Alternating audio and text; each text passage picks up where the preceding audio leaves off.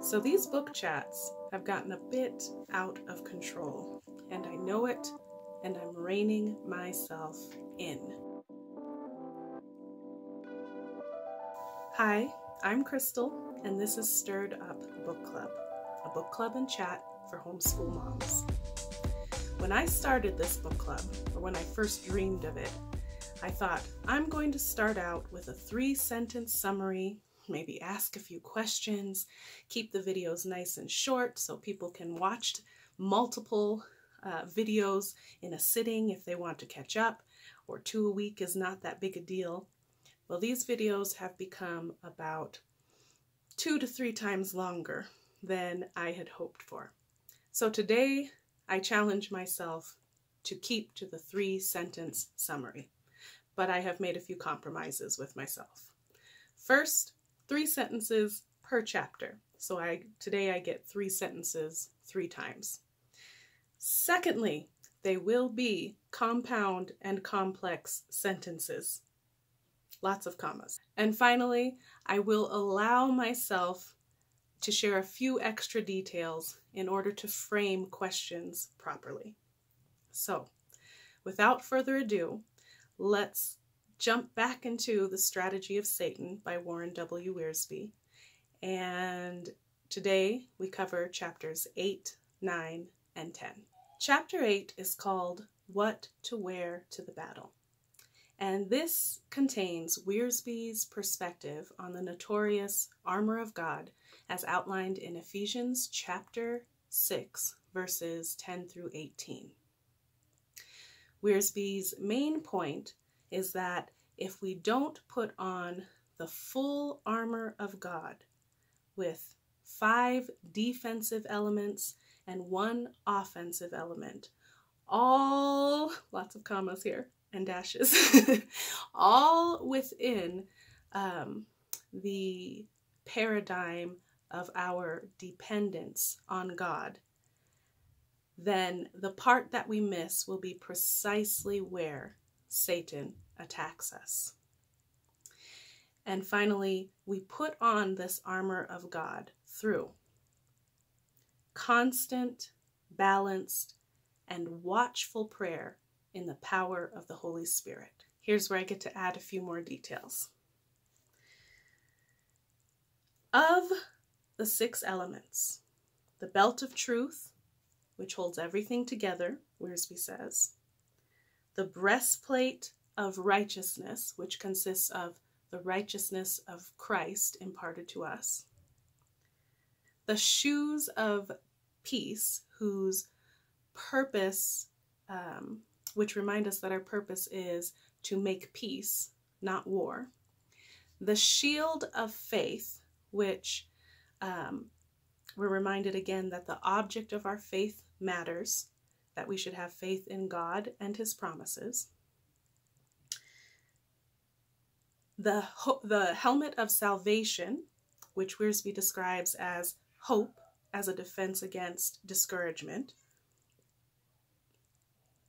And the sword of the Spirit, which is a living, undullable sword. Which of these 6 elements are you the best at putting on, and which are you the worst at putting on? I think of late I have become better at putting on the shield of faith. I believe the promises of God a lot better than I used to. The rest of the 5, I think I put them on partially, but sloppily, and so they all tie for last. So how about you? Let me know in the comments. And since I didn't start out with a verse, I wanted to insert one right here. Philippians 4:6. Be anxious for nothing, but in everything, by prayer and supplication, with thanksgiving, let your requests be made known to God. Chapter 9 is called Satan's Army. And Satan does not work alone. Rather, he's master and commander over an entire kingdom of evil, wicked, unclean spirits known as demons. And this kingdom also includes the people that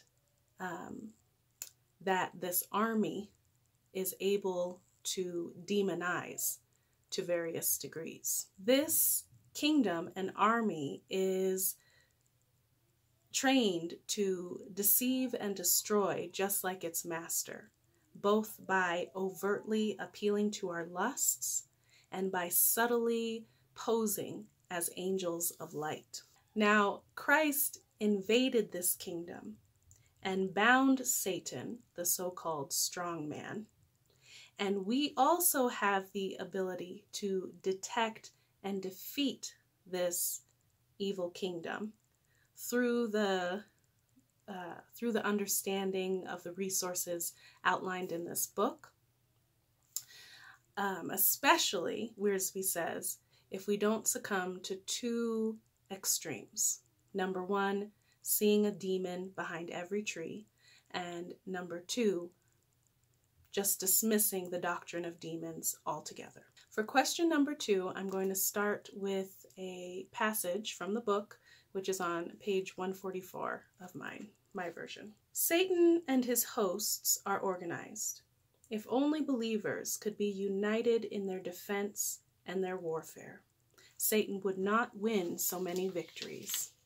Sad to say, Christians too often are so busy fighting one another that they have no time for fighting the devil. So question number 2 is, what would you say are the most important means of unifying the church? And I might be misunderstanding unity. You can let me know down below. But in my mind, it still starts with the individual and their relationship to God. Because if that is worked out, then the rest of it will fall into place too. And just for some encouragement, I'm going to put a short verse in here too. 1 John 4:4. Greater is he who is in you than he who is in the world. Finally, on to the last chapter of today's video and of this book, Satan in the Home. I think Wiersbe finished with the home because that is where the gap between the individual and the corporate body of Christ is first bridged. Now, the ideas that Wiersbe presents in this chapter range from moderately to quite controversial for our modern day and are as follows. Marriage is God's will for most people. 2, the husband is the head of the home. 3, unfaithfulness in marriage implies problems at home, and marital sex is one of the dues of marriage within the bounds of mutual consideration and with exceptions for temporary abstinence. And 4th, the wife's primary focus should be the home and nothing outside the home. That was just a wordy list. That's all sentence 2, by the way. Finally, Wiersbe's main point of this chapter, and I'm just going to read it, is that your home needs the same spiritual defenses as the individual. The inspired word of God, the imparted grace of God, the indwelling Spirit of God, and the interceding Son of God. Now, if this is the first video you've watched, I encourage you to watch the first 4 videos in this series, which goes into each of those in more detail.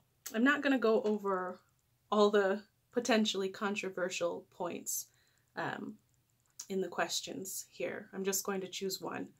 But, of course, if you want to talk about any of them, please bring them up in the comments and get the discussion started. Okay. simple question, I guess, with a lot of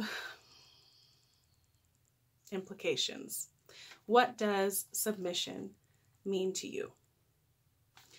Now, in our household, I was raised by men, and my husband was raised by women, and a lot of times we feel like the natural roles of things have been reversed in us.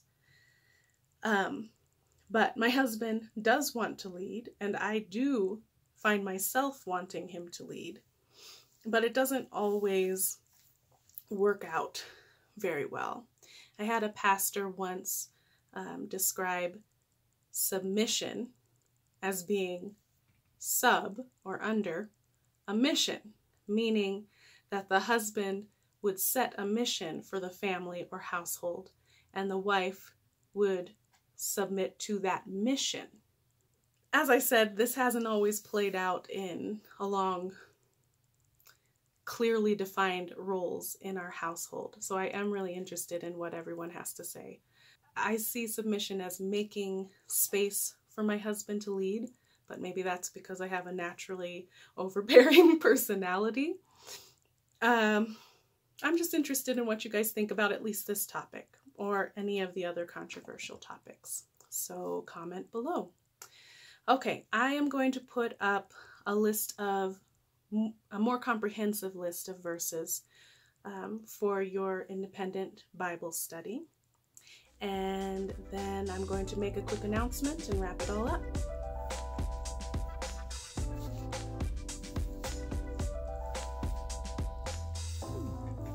Okay, so the announcement is that if I do not attach a video on the end screen of this video about March's TBR, our book of the month for next month, then look for it to appear shortly in your feed if you've subscribed. If you have not subscribed and you're interested in following along with these discussions, then please do so. If you liked the video, please go ahead and give it a thumbs up. If you didn't like it, go ahead and give it a thumbs down. But more importantly, I really am trying to start a book club with plenty of discussion, and I would really love to hear what you think about the ideas in this book and the next. So thank you so much for watching.